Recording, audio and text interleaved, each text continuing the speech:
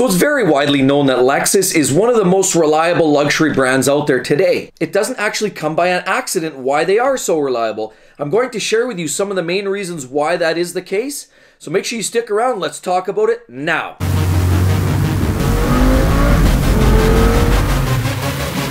Welcome back to the channel, everybody. Mark with exoticcarplayplace, and today let's cut right to the chase, everybody. Often the Lexus service technicians find themselves perusing the car lots looking for new projects because there aren't a lot of project work to do.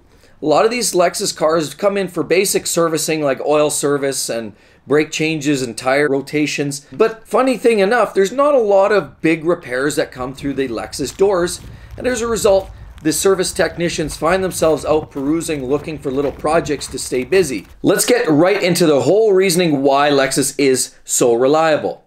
First reason is Lexus has this sort of attitude about if it's not broken, don't fix it. They don't make drastic changes to their lineup. Every change that they make in their design and their engineering often is well sorted out because it's got a long time. It's long in the tooth. They don't make frequent changes and updates, always for the sake of refreshing. They make gradual changes. They carry engines through many generations. They make minimal changes because if it's working, why change it? If people are buying the products and it's reliable, why would you want to make a whole lot of change to that? So that's the first reason why they're so reliable. So another reason why they are so reliable is when they're designing their drivetrains, which coincidentally often come from either Toyota or Yamaha, they actually do things to minimize wear and tear. Where I'm going with this is they generally don't build engines that are highly strung.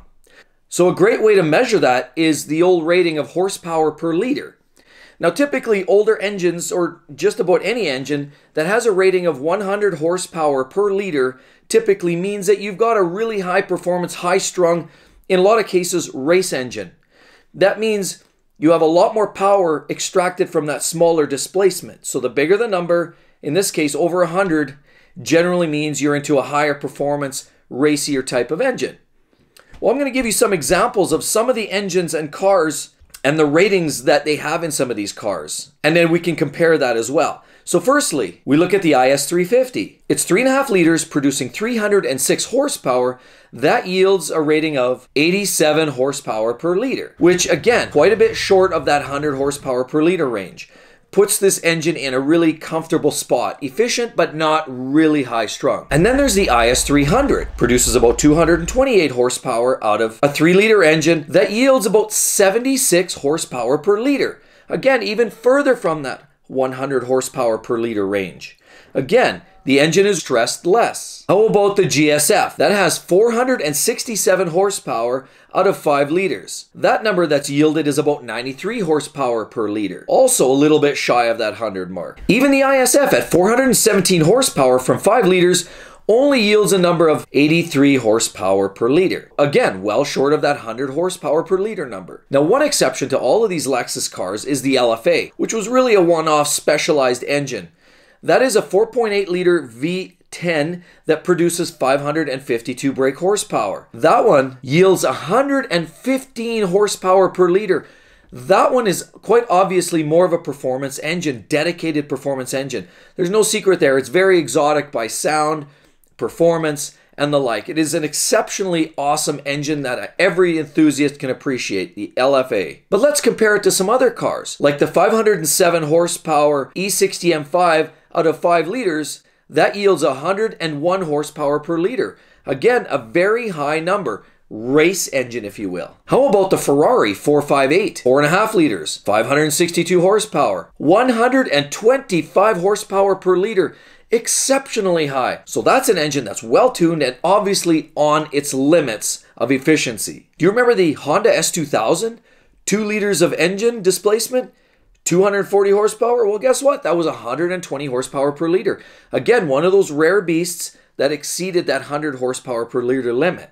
Generally, most cars are in that 60 to 80 horsepower per liter limit, and Lexus finds themselves typically in the 70 to 80 range, which essentially means that none of their engines are overly stressed. They're designed to be efficient, but not extremely hardworking. So that essentially makes them reliable. Another reason is that really Lexus is an extension of Toyota. Everybody knows that Toyota takes great lengths and great pride to create a reliable car. They always have. That's always been sort of their bread and butter. Everybody defaults to Toyotas and Hondas if they want that reliable car. Well, Lexus just happens to be part of the Toyota family, and of course, naturally, a lot of the build techniques and engineering slides over to Lexus. So let's get into some of the technical reasons why. The real technical nitty-gritty.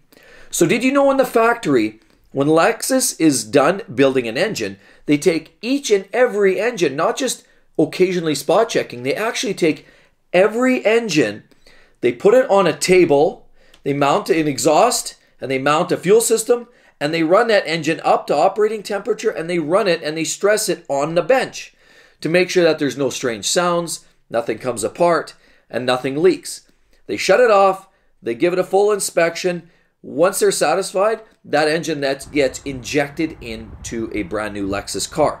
So it goes through a rigorous training even before it hits the car, so you don't have any unexpected surprises when you drive that car off the lot. Now, did you know as well, for additional testing, what they do is they take the prototype of a particular model and they subject it to heavy amounts of electromagnetic radiation to make sure that none of the electronics in the electrical system are negatively impacted by the radiation that's imposed on there.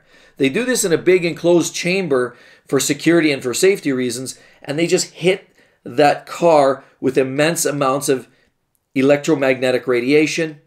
If it passes the test, you're good on the electrical side. As well, what they do to the chassis is they take that car, they test it at temperatures from -30 to 225 degrees Fahrenheit. Everybody knows most cars will run very well from anywhere from 10 degrees C up to about 30 degrees Celsius. But what happens if you start pushing the limits and you drive the car in extremely cold or extremely hot conditions? That's where you'll find weaknesses. Well, Lexus makes it part of their regimen to test that car at the extreme colds and the extreme hots. That way they know it's reliable under many, many different operating temperatures and conditions. Another quality control measure they take is the aluminum. A lot of parts like the heads, engine heads, the block, a lot of these parts nowadays are made out of aluminum. For weight saving and efficiency, reducing of the weight of the car overall makes the car more efficient, fuel efficient, as well as it helps with overall performance. To pour a cast or to create an aluminum billet has a lot of possibilities of injecting imperfections when you do a pour. So they take great measures as well to make sure that there's no contaminants or gaseous pockets that wind up in that block of aluminum. So they do take extra measures to observe that and monitor those conditions so that they have a really solid core of aluminum to start with. And one more thing that they do. A lot of the construction and a lot of the assembly that happens out on the Lexus floor is done by technicians who go through a lot of training and they understand what has to be done. They do this day in, day out. They know what it takes to put these cars together and these engines together. However, Lexus ensures that there's always some sort of quality control inspectors that are always out on the assembly line floor, monitoring those technicians, asking the questions, verifying that they know every fitting, every clamp, every hose is on, not just tight, securely, but as well in the right direction and assembled up to specification. Almost to a military standard, that they're so rigorous in to ensure the quality control on assembly that they really want to take those measures to ensure that there are no failures along the way due to poorly installed part or fitting. So all in all, if you can really summarize, the things that make Lexus so reliable are the fact that, number one, they don't design the engines out of a ridiculous tolerance. They design them so they run well, but they're not pushed to hard limits and thermal limits, as well as the quality control is second to none. So everybody, I really hope you enjoyed the video, and I hope all those details summarized it for you well enough to help you make an educated decision on your next luxury car purchase. And most importantly, everybody, don't forget to subscribe to the channel down below. Hit that notification bell as well so you know when the next great video is out. And don't forget to drop me a line, a comment below. Give it a thumbs up. Let me know what your thoughts are around that. Do you agree with that? Are there other reasons in your mind why Lexus is, in fact, that reliable? Thanks again, everybody. Mark here checking out. We'll talk to you soon. Bye-bye.